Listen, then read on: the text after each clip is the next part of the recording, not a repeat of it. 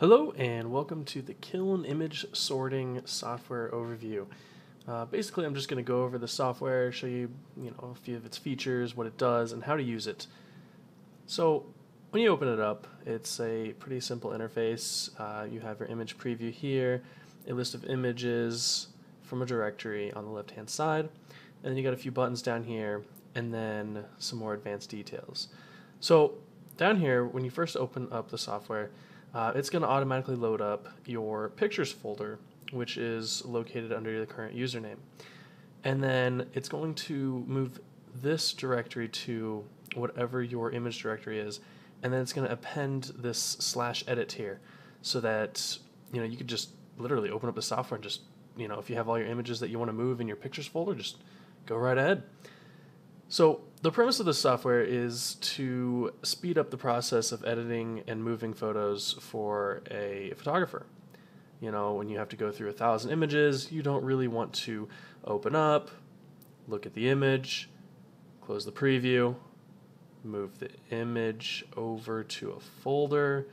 It kind of just breaks that whole tedious process. So some of the features here, when you open this up, you have this option called key mode. And by default, it's on, and this allows you to use the left and right arrows to scroll through the images. So for instance, if you're just opening the software, you can just automatically start scrolling through.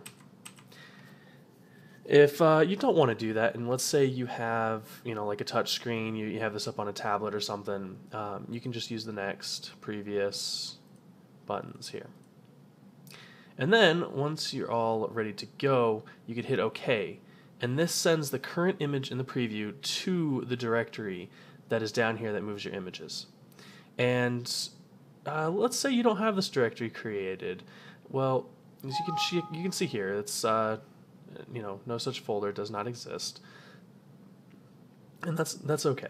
So when you hit OK, you're like, well, all right, keep going on. What happened? Well, it created that directory, and as you can see, this is where it moved it. It moved it into My Pictures Edit. And if you open up this directory, you can see here in the images directory that here are the images that I have currently open, and then here's the edit directory that it created. And now to see that in real time, just so you can see that it's actually creating that directory, go back to the software. We're going to go ahead and click OK. If you look over here on the left, it created that directory edit, and it put the image in there. And then you can see here, we'll go to next, we'll hit OK, and the next image is in there. Or, just so you can see, I'll leave the mouse up here at the top. I'm going to use my right arrow key, and I'm going to hit enter. Now, that speeds up the process by like 80% at least. Come on, look at that. Image is in there just by going through the left and right arrow keys.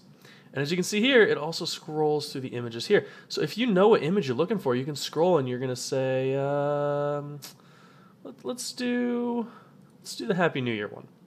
You can select it and it'll automatically pull up the image. And again, just hit enter and it puts it into your edit folder. So you don't have to do anything else except look through the photos that you want to edit.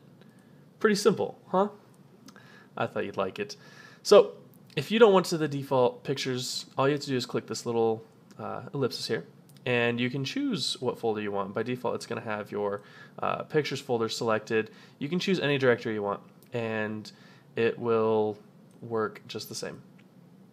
Also, this is editable, so you can see here, you can change the directory here, and you can put in whatever directory you want, and just copy and paste. Boom.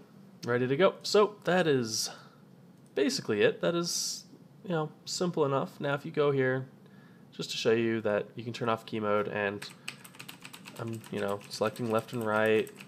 It's not going through.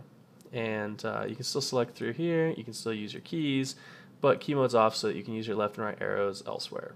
For instance, if you're in here and you needed to move, through the directory. But I keep that on by default. That way, you just load it up, and you can start just going through photos, start editing right away. So, I hope that this helps you understand a little bit more about what the Kiln image sorting software is all about. If you have any questions, feel free to email me on the website.